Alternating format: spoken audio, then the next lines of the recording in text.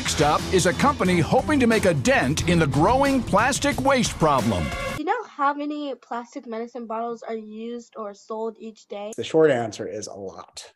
That's enough to make a line from here in Los Angeles to Australia, 325 times. Every year, there are about 194 billion pounds of plastic created in the environment when it comes to pharmaceutical and medicine waste.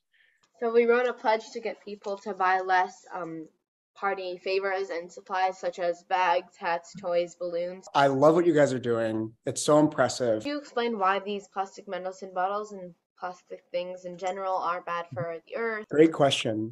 When you go to your parties or you go to the cafeteria, just imagine that 95%, so 9 out of 10 times you use a plastic utensil, that's not going to be recycled. That's just going to be tossed into the ocean or landfills eventually. So why that becomes a problem is, and I think we've all seen those really sad photos of sea animals that are swimming around in plastic, or we've seen these images of like microplastics. Sharks, in my hand is the amount of microplastics that you unknowingly ingest every single year. That's 260 grams of microplastics, which is like consuming a credit card every single week. Wow.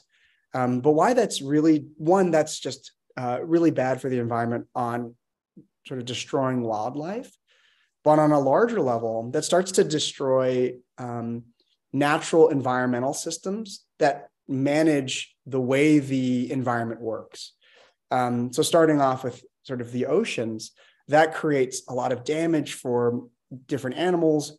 And as soon as you guys know, as both you know, once you have a certain species that's starting to get damaged, the whole system starts to unravel. The second is that oceans are really important for the sequestration of carbon, meaning taking carbon out of the environment and making sure that greenhouse gases are monitored.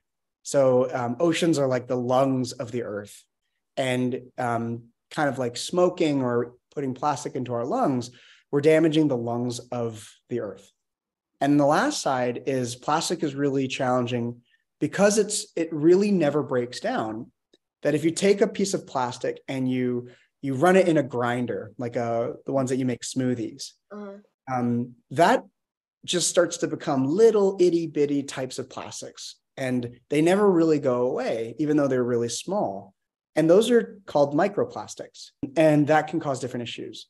But I'm optimistic because of people like you and the Plastic Free Pledge. So I am a big fan. Sign me up.